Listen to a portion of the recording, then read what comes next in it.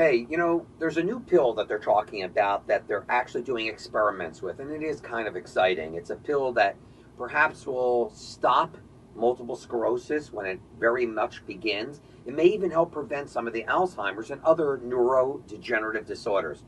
And I think it's great because they said it works through decreasing inflammation. There's a recognition that brain inflammation ongoing is probable cause for many of the neurodegenerative processes that people get as we get older. Now, here's the point. There are already things that you could take right now to prevent these probable diseases from occurring to you and your family. For example, turmeric, which is curry's active ingredient, and the active ingredient in turmeric is curcumin. If you take something like a curcumin, like super bio-curcumin, which has the highest amount of absorption of any of the curcumins, what happens is it is one of the best anti-inflammatories with almost no side effects whatsoever. You could take every single day of your life.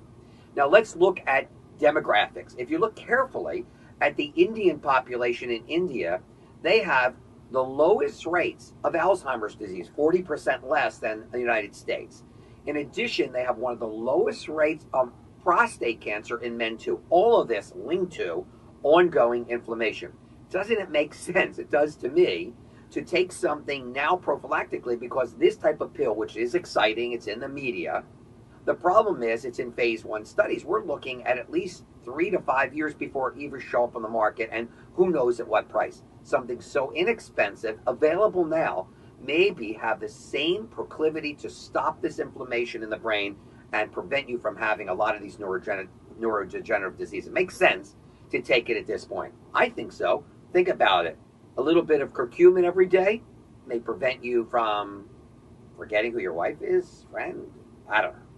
www.DrMitch, that's DrMitchShow.com. And of course, I am Dr. Mitch.